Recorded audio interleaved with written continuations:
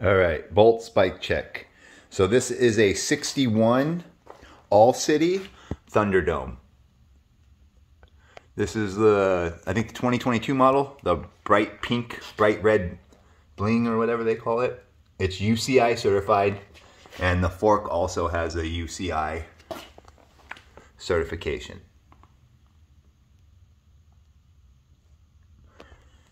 So let's start off with the paint. Let's start off with the frame. Man, this paint is beautiful. It's really sparkly out in the sun. It's real sparkly. Actually, kind of, if you can see it in the camera, you know it's like 5 times that. There's that pink. It's 5 times that out there in the street. It looks really pink. Everyone thinks it's red inside, and everyone thinks it's pink outside in the sun. All right, up top. These are the 6061 FSA bars, the round bar. What are they called? They're the compact, they're the Omegas.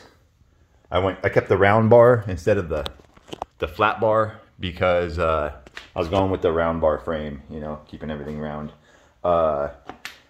We got the Velvet Touch bar tape, which is all right if you wear gloves, I guess, but after a while it starts getting, it's just not tacky. It's kind of, it's suede-ish, just not tacky. If you ride aggressive and you're sweaty, it's just not tacky.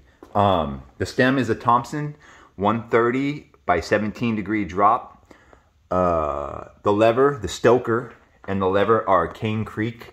They're SCR 5s.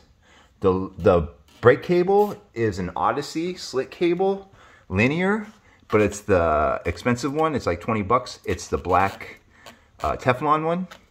So then we'll go the headset still. So we went with the all-city expansion plug.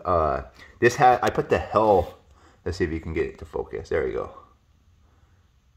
This is a Hellraiser 70 top cap. So this is a Cane Creek headset, the tapered headset, but this is a Cane Creek Hellraiser 70.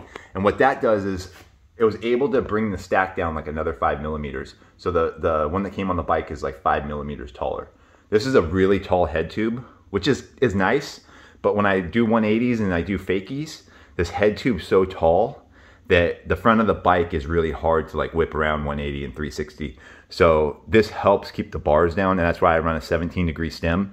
I try to keep the front of the bike as low as possible for when I do freestyle tricks. The fork on this bike is the Whiskey. I did a cool job of putting the Whiskey logo in the paint under the clear coat, and you can see the paint on the forks is just like the frame. It's real sparkly. The hubs are Formula hubs with Velocity wheels, and I got the special Velocity decals from Velocity that match the bike. Japanese bearings, I've replaced the hubs, and once again, I don't ride expensive wheels, or these are kind of expensive, but I don't ride real track wheels. I like to ride freestyle wheels because I do have Dura-Ace wheels. Look how many sets of Dura-Ace wheels I have. I can't ride those. I'll destroy those wheels doing freestyle. So I just leave them up there. They're for sale on Craigslist in Orange County, California. Go back to the bike. Up top. So the seat is just a DDK. I think it's the racing model. It's just a black plain seat. Then we have a Thompson seat post. I forget what they call the seat post collar, but it's an all-city collar, seat post collar. It came with the bike.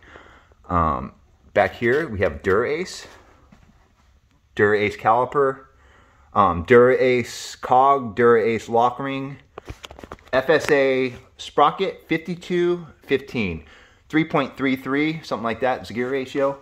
Omnium cranks, MKS, GR10 pedals. I put a metal strap on the front to keep there's no hold down on the pedal, so I can keep the front pedal tight. And I use toe cages and leather Welco straps. Those are for freestyle. I don't do clipless. I'll still beat you with my Converse on. Let's go at it. So yeah, there's the bike check. All City. I really like this bike. This is a great bike. It real stiff, real rigid. I'm actually doing a couple of things to make it even more rigid. Like I just got a Masterpiece seat post, which is a 70 series aluminum. So it's lighter and it's more rigid. It's a 70 series. This is an Elite, so it's 60 series. And then we're probably going to change the handlebars out. Like here, this is a 7 series handlebar.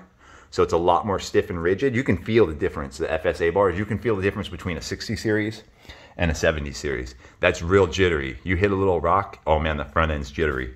On this handlebar, you hit a rock, it kind of takes it. So we're gonna swap those out to 70 series to bring the weight down a little bit.